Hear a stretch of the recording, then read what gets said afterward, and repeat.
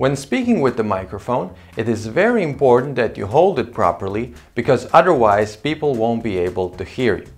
The first step is making sure that you hold it firmly so that you don't drop it. Simply hold the microphone with your full hand and not only with the fingers. Hold the microphone by the handle, not here. And also, although you might be a hip-hop fan, don't hold it like this. Simply hold it with your full hand by the handle.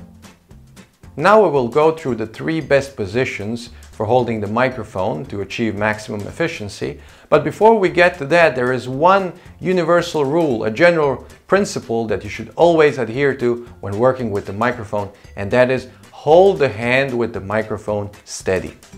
Here's the thing. We all gesture with our hands when speaking. However, the problem is when we also gesture with the microphone hand. Every time when you move the microphone away from yourself, people can't hear you. Now, it sounds something like this. Good evening, ladies. Thank you here. Tonight I would like to talk about me.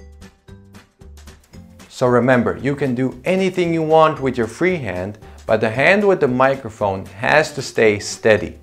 Don't point to anything with it, don't gesture with it, don't wave your friends in the audience with it.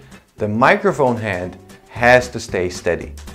Now, the 3 best microphone positions are: number 1, hold the microphone in a horizontal, slightly diagonal position in the height of your mouth with a distance of about 3 to 4 fingers between them. Seen from the front, it looks something like this. The position number 2 is similar, but you hold the microphone in a vertical position, slightly in front and under your chin, also about 3 to 4 fingers between them. This position may be even better because your face is not covered, so this is the position that I actually recommend the most. The position number 3 can be very helpful if you have difficulties keeping the microphone hand steady. What you can do is simply lean the microphone against your chin so that it stays fixed and to make sure that you don't move it away from yourself. It may feel somewhat weird, but trust me, it is perfectly normal and even some professionals do it. So, there you have it, how to hold the microphone so that your message is heard.